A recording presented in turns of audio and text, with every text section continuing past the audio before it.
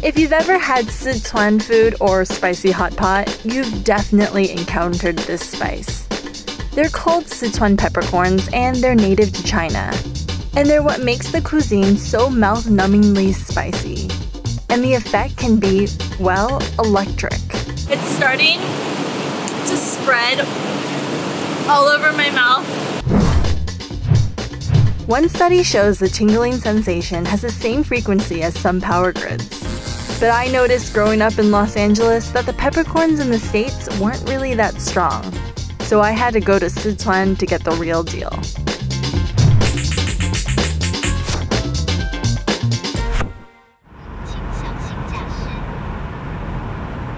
We are on our way to Hanyuan, the epicenter of peppercorn production in China. For the Americans out there, Hanyuan is to peppercorns as Napa is to wine. It is said that the best peppercorns in the world come from here. But whether or not that's actually true, well, we'll find out. I met up with Zun Cao, a peppercorn distributor and processor. He took me to Qingxi, a town in Hanyuan that allegedly has the best peppercorns in the country. 隋唐年间就开始，皇帝就开始吃到这个花椒好，然后他就点名要清洗花椒，每年都给他税贡嘛。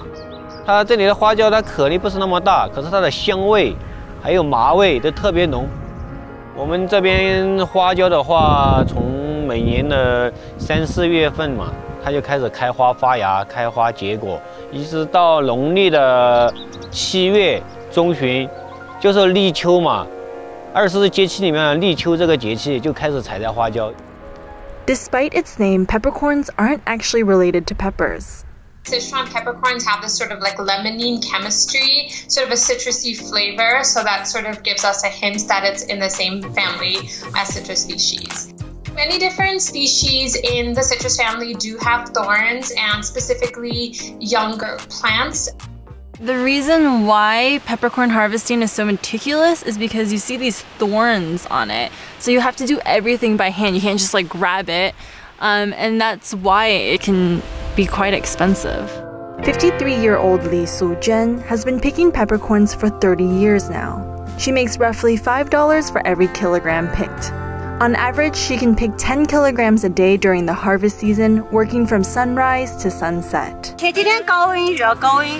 这花椒就爆口了有些，但是爆口了过后，如果雨过后，它又变色，就变成这个样噻，它就不管就不值钱，这种就不能够讨价的，全部要留来数。有下午到下午7点钟，5点半到7点的时候，就有商家上门来收购选花椒，就制作花椒油和制作干花椒。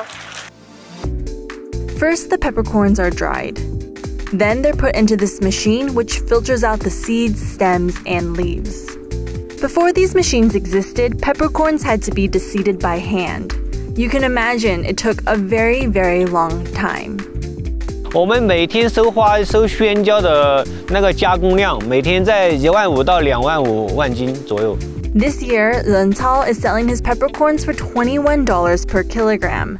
Most of his clients are restaurant owners and hot pot chains in China. But after a whole day in Hanyuan, we still wanted to know, are peppercorns from here actually better? We went to a local market to find out.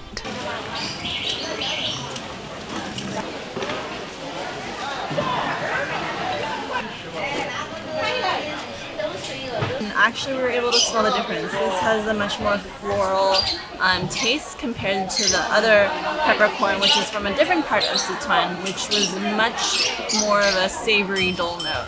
For a second opinion, we asked entrepreneur Jenny Gao for her take. Gao was born in Sichuan and imports Hanyuan peppercorns to the States. From my experience, it is the most fragrant that I've ever experienced. The locals will say that it's because of the topography, it's because of it's the climate, it being high in the mountains. Then why aren't peppercorns in the States as fragrant? The answer is a series of weird import regulations. For years, most of the best peppercorns in the States were smuggled in. They were banned between 1968 and 2005 because they could potentially harbor a bacterial disease called citrus canker. That ban was lifted in 2005, but only on the condition that the peppercorns were heated to kill bacteria. One of them told me, Oh, he assured me that they heat them for an hour. So, that's clearly not good for the oil content. So therefore the potency, the flavor, the aroma, the fragrance, not ideal. Today, people don't have to do that anymore, but few know about this regulation change. But the latest footnote, it said, if Sichuan peppercorns come into the country, just inspect and release. In other words, no longer was it necessary to have heat treatment or their certificate. But no one knew this. I mean, there was no announcement, there was no press release. As a result, most peppercorns in the States are still heat treated, which dilutes their potency. We're still heat treating and overheat treating some of them. And, when I try to share this good news, they were not convinced. I think the biggest problem is that, there's demand for the best Sichuan pepper within China. And then, the importers who bring over giant amounts of it here for the supermarkets, they bring over the least expensive. It's been the lowest quality, full of seeds and twigs. And when it comes to peppercorns, most Americans don't get the best. So to experience the real deal, you might have to come to China. There are many ways to use peppercorns. They generally come in two types, green and red. The green have more floral notes, and they're often paired with fish or used as a garnish. Red peppercorns are more common, and they're usually roasted before they're used.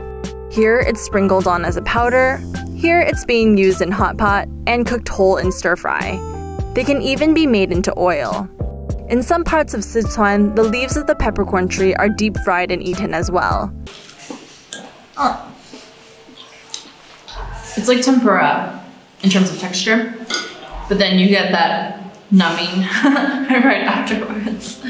But where does that numbing sensation come from? There's multiple analogs in Sichuan peppercorn, but the main one is hydroxy-alpha sanshool. The chemical produces a similar effect to anesthetics used in surgery. Like any spice, it loses its potency after a while, especially when you expose it to things like the air and like heat. And obviously when it's first harvested in August, it's the most potent. When it's in the freezer, you can make it extend a lot longer.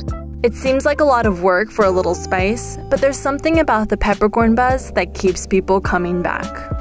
Yeah, I think so. When we're sort of experiencing the peppercorn, it's not just one compound, but it's really the synergy of all of these different phytochemicals coming together. There's so much variation in sort of that flavor that we're getting and that physiological sensation. I think it's sort of a wonderful plant to explore and get to know better.